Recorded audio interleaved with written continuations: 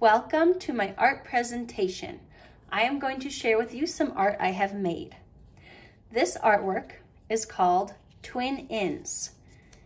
It is named that because that is what the building is called that I drew. The artist is me, Alicia Hagen.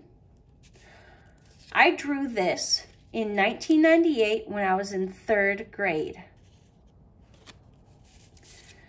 I drew it by using a pencil on paper. I actually had a picture of this building and I drew it based on the picture. I made this art because there was a contest to draw different buildings in the town we were living in.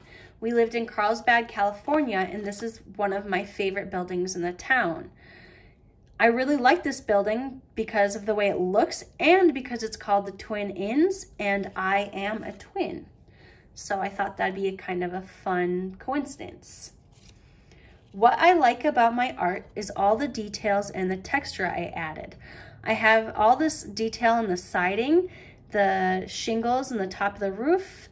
I have details in the windows and even the leaves and the palm trees. I really like all my details.